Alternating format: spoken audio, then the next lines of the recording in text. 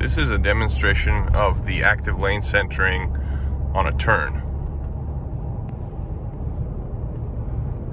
Honestly, it's kind of scary. See, you gotta grab it because if the road turns too much, it's too much for the system. But it was trying as hard as it could.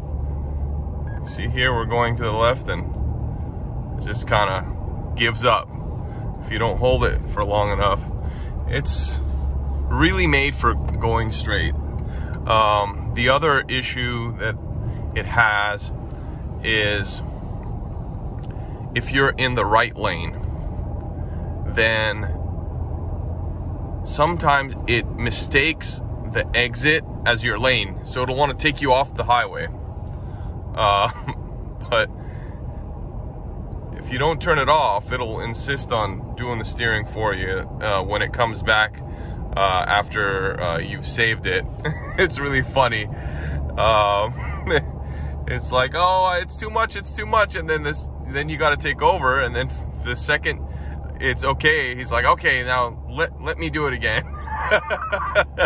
It's like, well, buddy, you just failed me back there. What makes me think that you're okay to? He's like, no, put me in, coach, put me in. That's what the active lane centering acts like. Acts like a really crappy sports athlete, like a bench warmer that wants you to put him in. It's like, to me, I'm like, well, you failed. I don't trust you anymore, but I guess I need to learn to let it do what it needs to do, at least for my own convenience, because it really is great when you're just on a straight road. You just pull and you just make sure that you give it a tug every once in a while.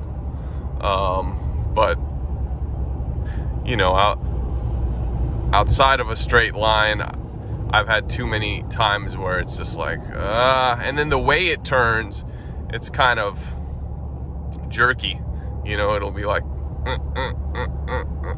you know, and you're just like, I'd rather do this myself.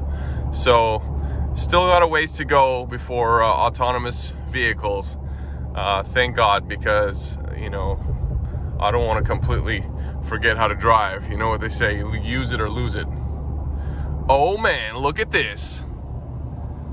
Woo! That's what I'm talking about. We got to get there, boys.